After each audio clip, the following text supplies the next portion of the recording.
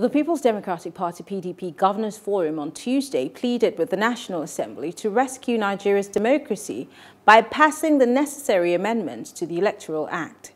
Specifically, the forum urged the lawmakers to rise above partisan politics to pass the amendment to allow for the electronic transfer of election results. Well, joining us to discuss this is Communications Analyst Ihechukwu Ibeji and the National Chairman of PANDEF, Mr. Emmanuel, Ibok-Essien. Thank you very much, gentlemen, for joining us. Thank you very much. Good evening, viewers. All right. Thank you very much. But my name is Senator Emmanuel Ibok-Essien. Senator, all right. Thank you very much for joining us.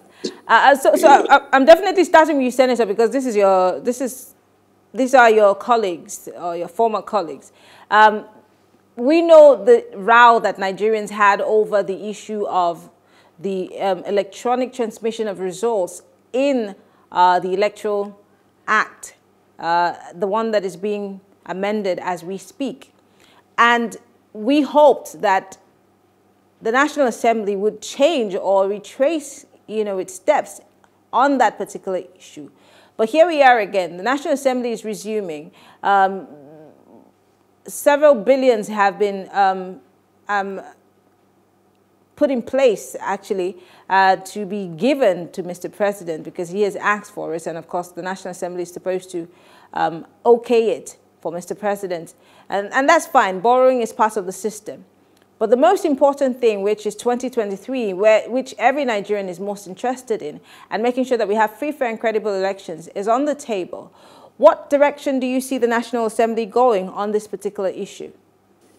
Good evening, listeners.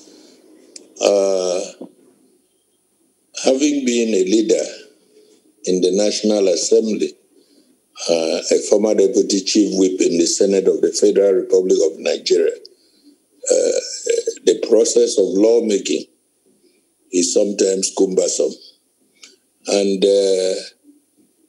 it is, as usual, for the legislators to concentrate and be focused, especially, and avoid partisan politics when law is going to be made. In terms of the Electoral Act that was amended, it's like some party wanted the act to favor them. And because they have majority in the National Assembly, they tend to go in the direction which would aid them to rig election. They are afraid of electronic voting and electronic transmission of results. When you say a certain party, I mean, the National Assembly is made up of both the APC and the PDP.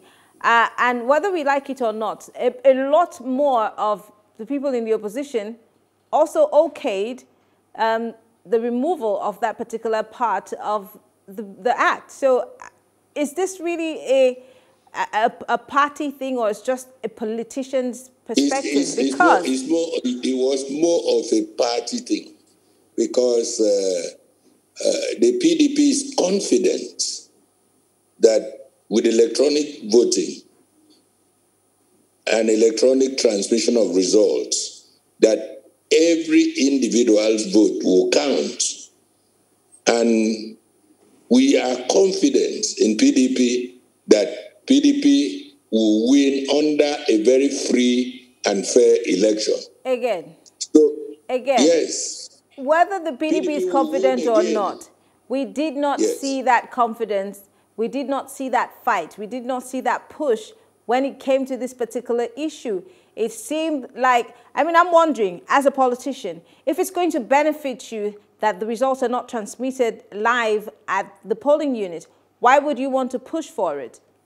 And this is something that both the APC and the PDP has benefited from in the past. No. But you would have noticed that almost all the PDP members in the National Assembly supported electronic voting. because they are confident that with electronic voting, they will make it back to the National Assembly. You see, when you are not transmitting election results electronically, the chances are that you just go and manipulate the results of the elections at the units. But if it is transmitted right at the units to the collation center, the chances are that it's almost zero that you cannot manipulate. Okay. Look at what was happening in IDPs. They just announce whatever they feel like announcing without people voting. So it is only through electronic voting and electronic transmission of results that we, the PDP, can be confident in the system and democracy can be sustained. Okay, so I take it that you're speaking for the PDP, but let me go to Ibeji. Ibeji, it's interesting that we see a dynamic in the National Assembly, and this is the subject of my argument and my push for the second speaker. But you're obviously not a politician. You're the average Nigerian. You're the one who wants to go to the polling unit and make sure that your vote counts. I always like to make reference to the fact that we've seen a serious decline in the number of people who are interested in not just voting, but also even registering. There's been a re-registration process going on online with INEC. And we also are seeing that there's a decline. Look at what happened during the local government elections here in Lagos State. We barely saw anybody. And we also know that, I've heard a lot of Nigerians say that if we have this form of result transmission, we probably have more confidence in the electoral process. But now that the National Assembly is reconvening, what are we supposed to do to continue to pressure them to bring back this to the table and reconsider? Okay, so thank you very much. I think that originally, before the bill, when the committee that looked at the bill had made those amendments where it suggested the Senate committee had looked at the amendment of that bill, where it suggested that it could only approve for electronic voting based on the National Nigerian Communications Commission's ability to, of course, approve that there's coverage, enough coverage, and the National Assembly's approval. When that thing had come out, there was a lot of pressure from different human rights organizations, so much so that when they reconvened, I recall that the Senate president had complained about, when he was receiving the Electoral Act amendment, he had complained about what he had called calculated blackmail against the leadership of the National Assembly by mischief makers. So, I mean, that on one part should clearly not take away the power of the people to speak in this kind of matters. Now, coming right down to them voting along different party lines, I recall also that I think it was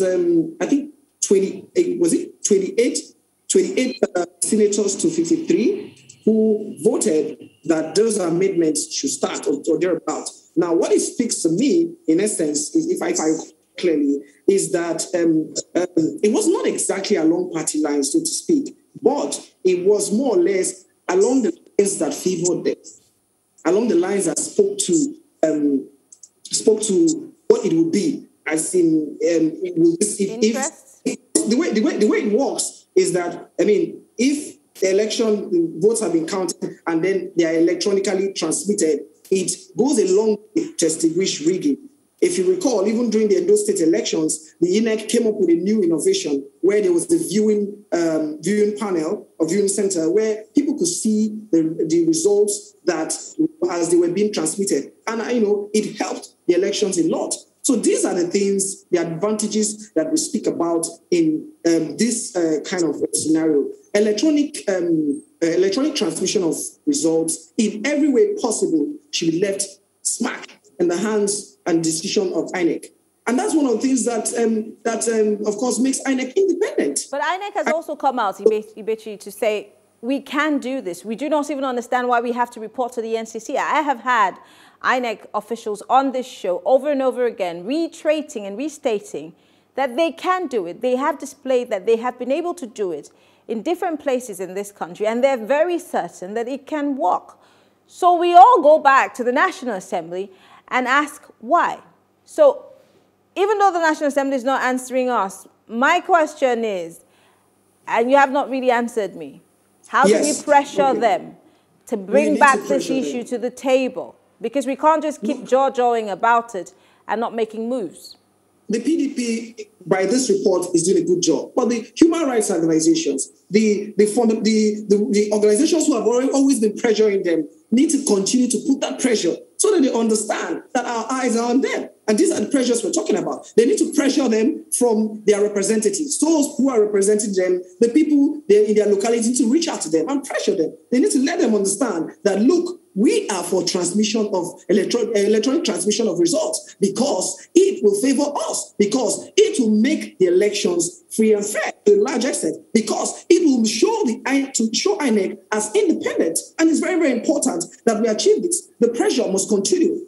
And the pressure is something that is normal. You know, you lobby your senators, lobby your House of Rep members to be on their toes, to understand that this is the wish of the people. If you recall, as I said before, the people had lobbied them and pressured them earlier on for them not to have passed it in the first place. And that pressure has sustained it up to now. So what the PDP has done is to bring this to fore. What we need to do is for people, human rights organizations, individuals with the interest of free and fair elections in their mode, to continue to put those kind of subtle pressure on them to understand that this is the wish of the people and will guarantee a free and fair election in 2023. And that is just what it's going to be, basically. That is what I see that should be. Yeah. Senator Ibok-Essien, we also know that it would definitely benefit certain people if Nigerians get to that level of voter apathy that they no longer are interested and they resign to fate. It would definitely benefit some people, plus the fact that the issue of electronic transfer of results is still a debate of sorts. But as the PDP, because you seem to be speaking as a member of the PDP,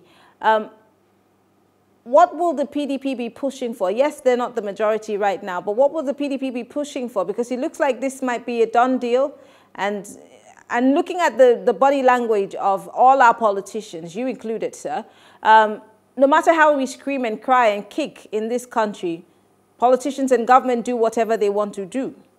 What's the guarantee that this will take a different turn? Like I said, the best for democracy is for electronic transmission of results. That will be the best for this country. And like my friend has said, it is not only the party that this is affecting, it also affects the electorate, the individual who wants to have a free and fair election. It affects him. And therefore, it is something that everybody must stand up. Our party is standing up already for it, for the electronic transmission of results, the PDP. And I believe if every Nigerian stands up, because that's sometimes the language that government hears, that even members of the National Assembly will hear. If everybody stands up on their right, because it is the right of the voter to make sure that his vote counts. Okay. And therefore, it is the responsibility of everybody. But as PDP, we are already standing up to make sure we push for electronic voting. All right. As far as our party is concerned. All right, we have to go, unfortunately, gentlemen. Thank you very much. Ihechukwu Ibeji is a communications analyst, and Senator Emmanuel Ibok-Essien is the national chairman of PANDEF. Thank you very much, gentlemen, for being part of this conversation. Thank you very much. Thank you. All right. We will take a short break to see how Nigerians believe Nigeria's democracy can be saved. And when we come back, I'll be saying my goodbyes.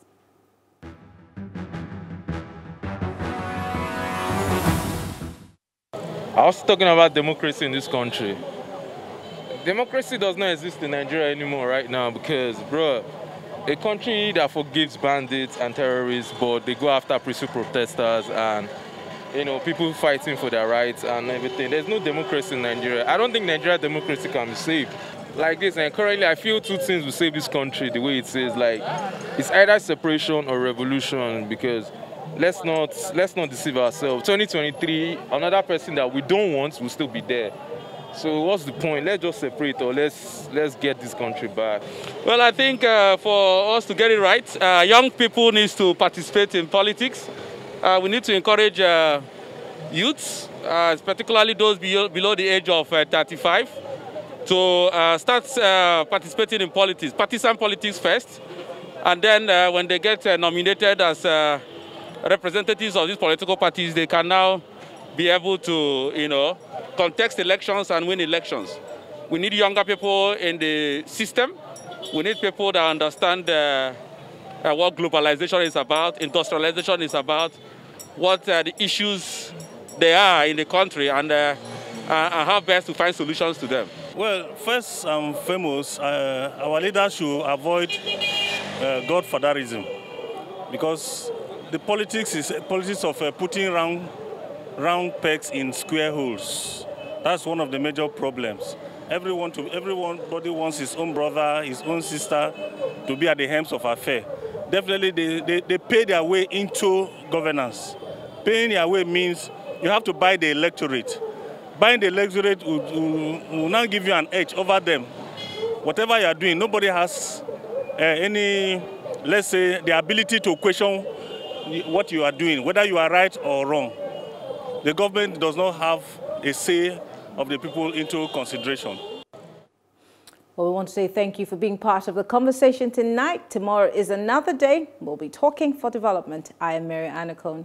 Have a good evening.